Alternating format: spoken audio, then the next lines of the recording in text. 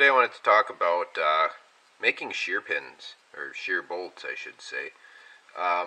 Can't see it really well here, but this bolt here is just about failed. I had another one failed on the other side. This is from a Kubota BX series tractor, front mounted snowblower, and I don't have any of these on hand. My dealer is pretty far away, so I need to make a couple of new ones, so in case we get some more snow here, I've got something on hand and in the machine.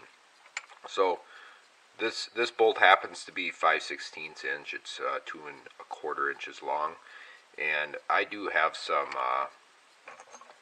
bolts here that are 5/16, 2 1/2 inches long, and they're grade 5, and that's the same grade as the grade on this bolt. It's got the 3 lines.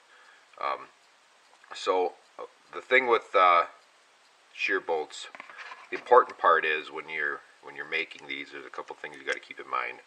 Okay, number one is the grade. Number two is the size, right? Obviously that's important. And then the other thing we have to look at is the distance here. So this distance in this case here, I guess we'll go over to inches, is about just shy of an inch. Okay, so in that scenario, we know that our inner shaft is about an inch.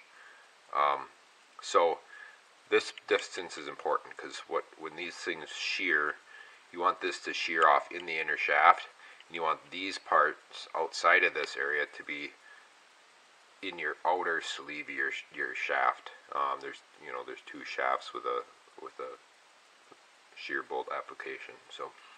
So what we want to do is make sure we match these up, this distance here, and then this total distance to the next relief. And today we'll do that on a lathe. You can do this with a drill or a drill press and a file. I used a round file in the past to do this. I've recently picked up a lathe. This was 150 bucks. I found it from a guy was selling it. It's an old 618 Atlas lathe, and it's fantastic. So for doing this stuff, it's really good. But like I said, you can do this with a drill or a drill press if you have a round file. So I already have one done. This is what it looks like when it's complete.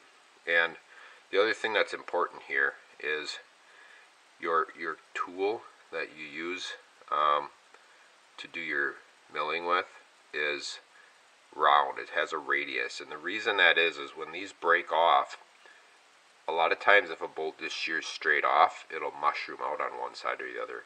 Well, having that radius gives the metal some place to deform without locking this in your center shaft, because if that deforms in your center shaft, it's going to be a beast getting it out. So what you want to do is have a nice radius cutting tool, and then it'll be pretty easy to make.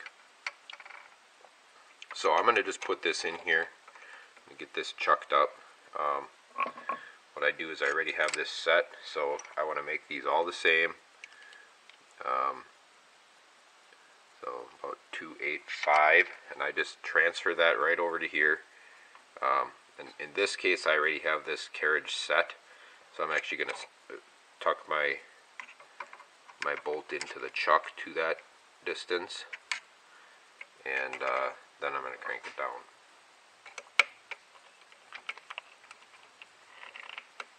We'll do the first relief.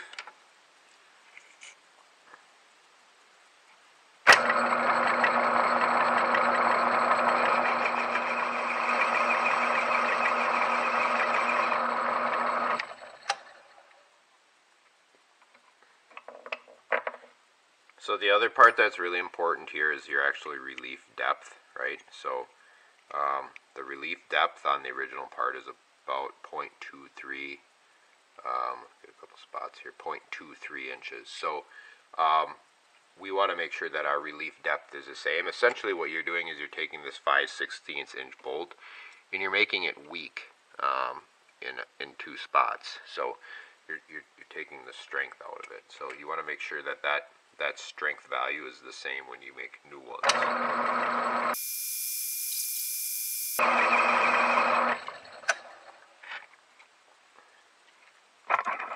Oops. And there we go. We got 0.2 to 2.5. So we're pretty close here. So now what we're going to do is we're going to pull this out a little bit, and we'll do the next relief.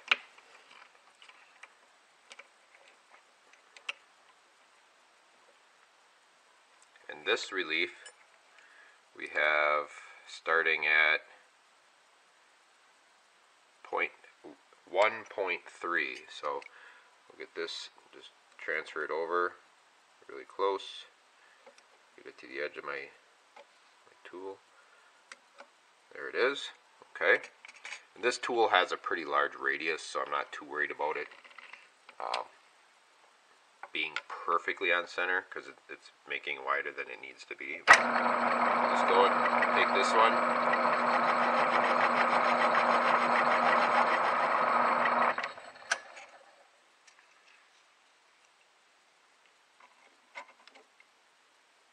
And there we are, 0.23.